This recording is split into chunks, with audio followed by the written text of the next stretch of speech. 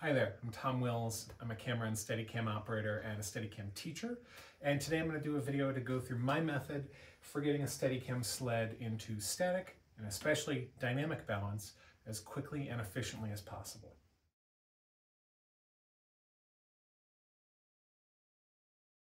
So let's talk about how I got this rig ready for balancing. My first step was to bring the gimbal almost all the way up the post, which makes sure that when I put the camera on it, it's going to be bottom heavy. So when I put it up to balance, it's not going to immediately flip over or do anything else chaotic. The next thing I did was set up my monitor.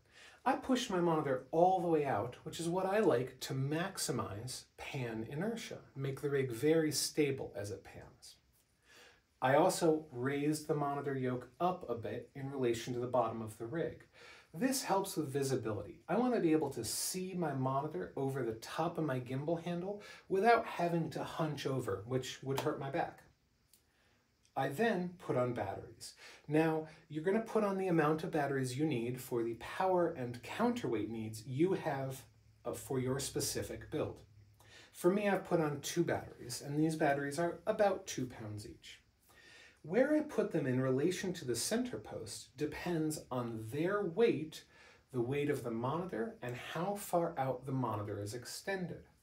So I know that that monitor is about 4 pounds, and I'm going to use the width of my hand as a ruler to measure how far it is off the center post. We don't have to be very precise. This is just getting us in the ballpark. So if I measure with my hand, the center of gravity of this monitor is about 2.5 hands off the center post. Because these batteries weigh about 4 pounds total, and the monitor weighs about 4 pounds total, I'm going to make their distance off their center post about the same. So I'm going to measure here, and these batteries are pretty close to 2.5 hands off the center post. Now, if your rig looked very different than this and your monitor was very high, your batteries might need to be in a bit closer, and you can develop the proportion in your head for how far these items need to be off the center post in relation to each other. The other thing to note is if we were to swap one of these lightweight batteries for a much heavier battery, then we might have to change this proportion. This now weighs almost 8 pounds, and that weighs about 4 pounds. So I don't want these to be at equal distances. If that's about 2.5 hands off the post, I want this to be 1.25 hands off the post. That seems about right. Again, this is a starting point, and this will get us close enough that dynamic balance will become relatively easy.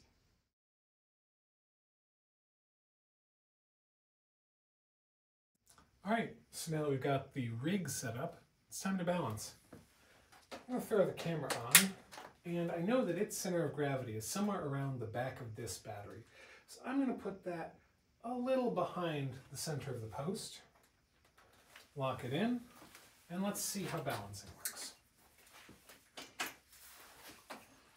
going to make sure I put this over a leg of the stand so it doesn't tip over as we're doing all of this. And you can see, straight out of the gate, that doesn't look too bad.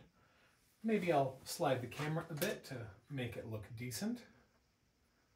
But the question is, what's our drop time? Because if this rig is really bottom heavy, it'll actually mask it being out of balance. So I'm going to see what our bottom heaviness is. I'm going to take the rig to about a 45-degree angle. I'm going to let it go. 1/1000. Ooh. That's really bottom heavy. So we actually can't tell how good the balance is. To fix that, I'm going to take the rig horizontal. Always make sure the rig is horizontal before you unlock the gimbal clamp.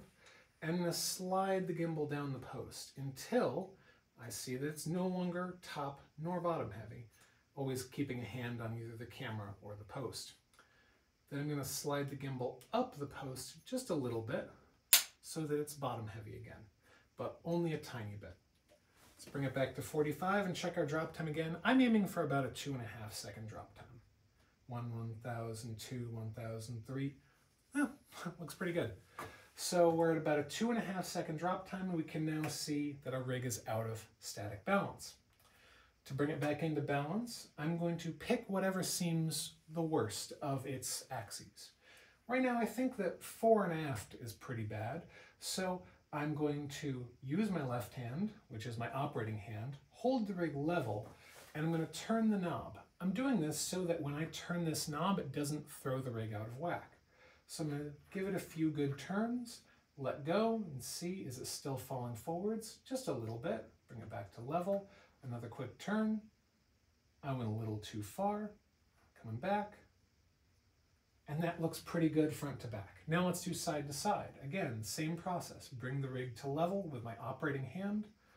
Couple quick turns on the knob. And pretty good. I can make it a little better. And one more little tweak. And great. So, the rig is now balanced. We're in perfect static balance, no problem. And if you're out of time, this is ready to shoot. If they're going, where's the camera? Well, here it is, we're ready to go. But if you've got time, or you're going to be doing a shot with a lot of whip pans, or even just a lot of panning in general, your operating will be more precise if you dynamic balance now.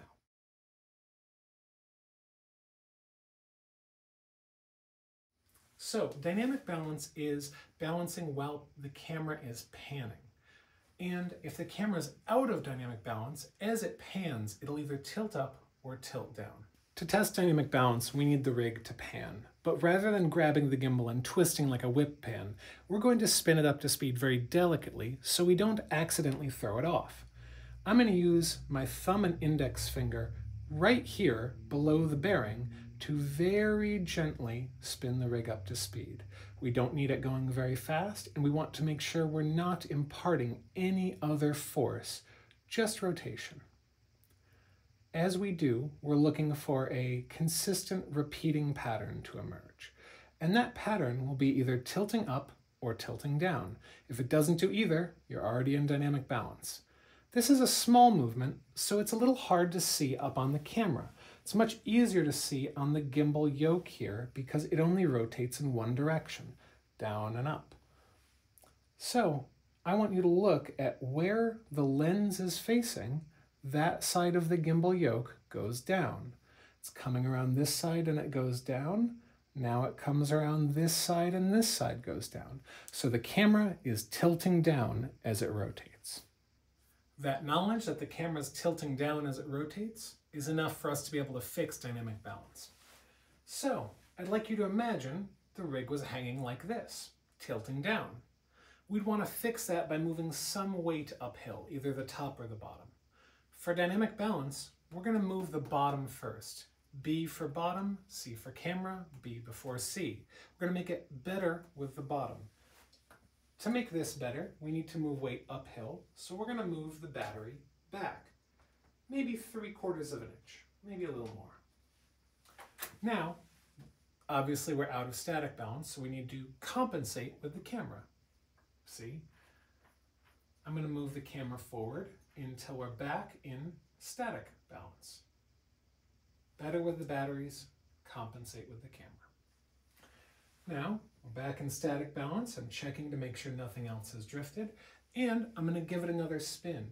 And what you'll see is that the rig now spins quite flat.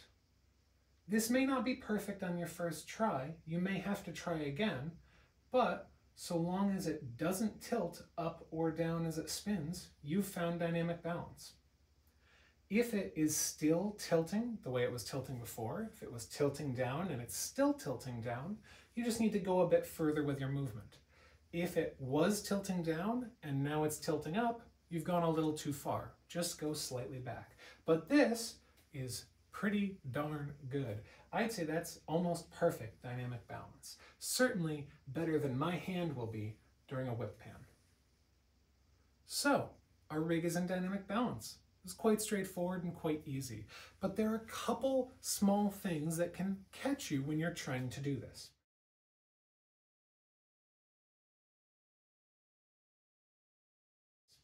One of them is that if you are, for instance, a new operator and you're struggling with how much hand pressure to put into the rig, if you try and spin the rig up to get it in dynamic balance, Ooh, I felt this rig was in dynamic balance a moment ago.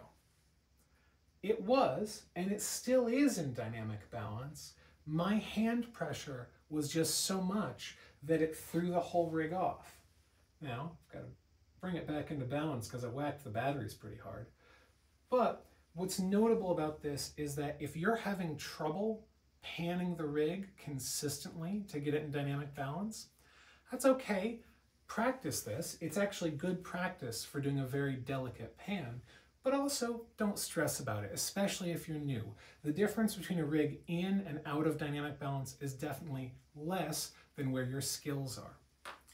The other thing to note is that if you have a rig that is grossly out of dynamic balance, that you set up, for instance, with the monitor all the way in and the batteries all the way out, we can get this rig in static balance relatively easily by moving the camera.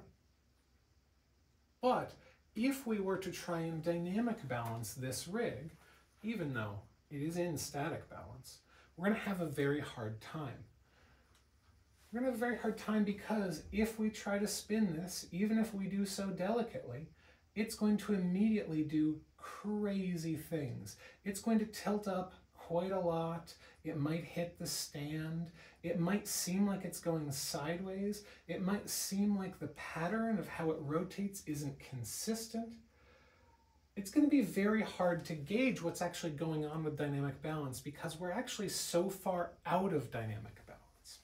So the first thing to do is always do a little bit of a sanity check. Think about the proportions we talked about earlier.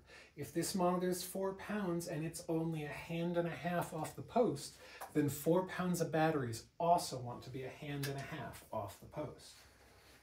Somewhere around there. Now if we bring the camera into balance, we'll be very, very close to dynamic balance.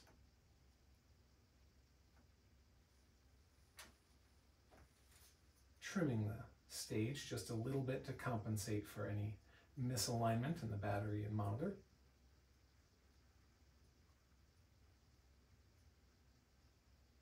And if I now give this a spin, you can see that this is now very, very close to dynamic balance, if not perfectly there. So the proportions help you get to dynamic balance very quickly. Quickly enough that it really adds no time to your day.